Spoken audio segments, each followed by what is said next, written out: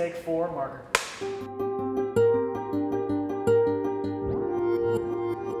So we go out in the community and help seniors and special needs homeowners with their houses.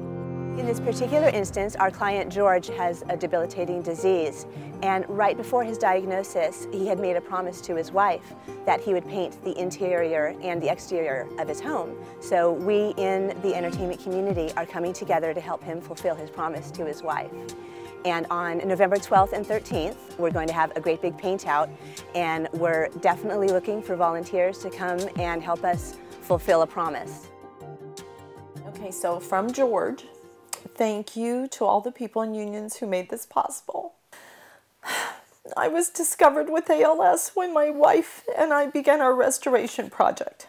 As I was always getting tired and weak, this led to the diagnosis.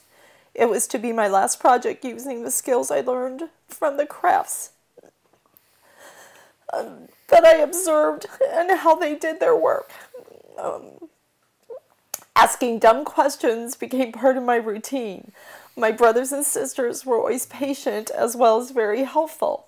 I thank all those people and their patience with me. I made a promise to my wife that I would paint the inside and outside of our house.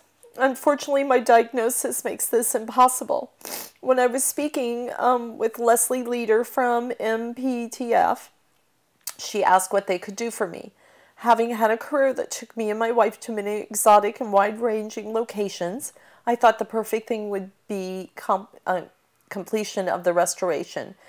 Though swimming with the dolphins was a close second.